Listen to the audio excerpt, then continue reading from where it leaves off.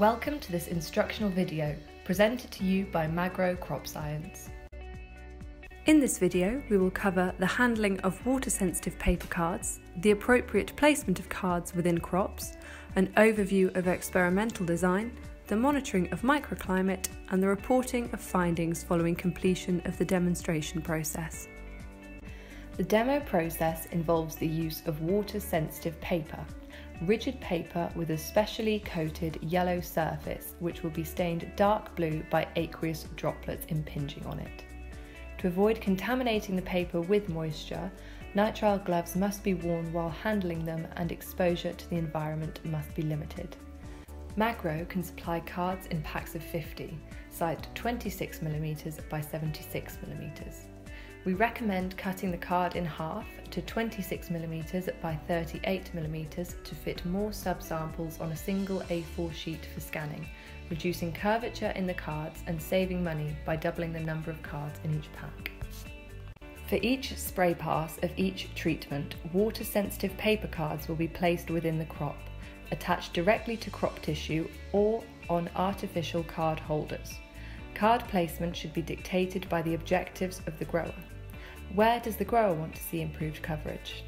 At a stem axil for diseases such as sclerotinia stem rot in oilseed rape, on the fruiting body such as botrytis rot of strawberries, or perhaps on the underside of cucumber leaves for powdery mildew.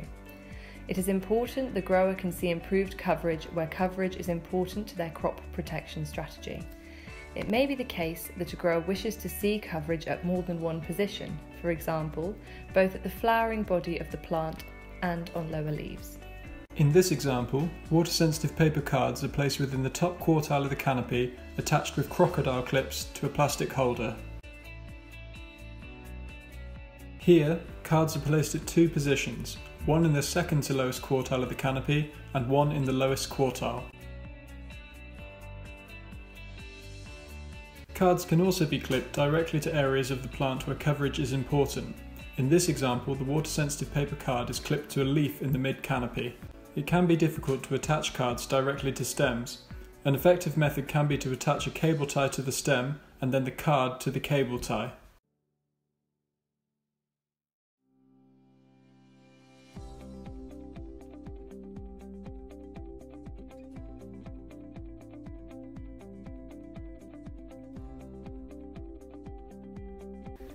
There are numerous factors in microclimate that may affect spray coverage, primarily temperature, wind speed or direction, and relative humidity. Data on all of these factors should be captured immediately prior to each spray event. This information may be useful in explaining anomalous data should there be notable differences in microclimate between spray events. This diagram illustrates a bird's eye view of an example trial design.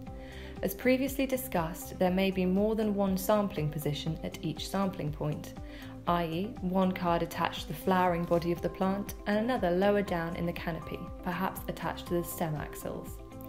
As the sprayer passes over the crop, the water-sensitive paper cards will capture the spray pattern, as areas on the card affected by water will turn from yellow to blue.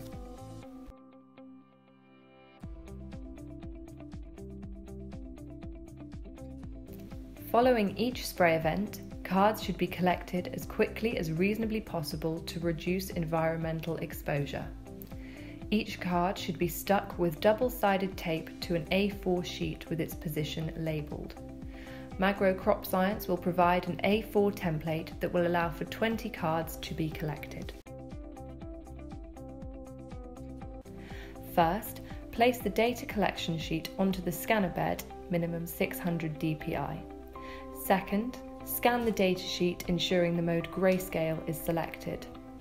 Third, save the image in the format JPEG. Once each sheet has been scanned and the physical aspect of the trial concluded, the digital files of the A4 scans should be uploaded to a shared cloud storage area arranged and hosted by Macro. A member of the crop science team will use image analysis software to generate a table of results which will have data on each droplet which has been measured and thus a percentage value of spray coverage for each card. This data will be entered into an appropriate data frame and undergo statistical analysis for significance where appropriate. This process will indicate the likelihood that differences in coverage between macro and conventional were as a result of the presence of the independent variable, macro.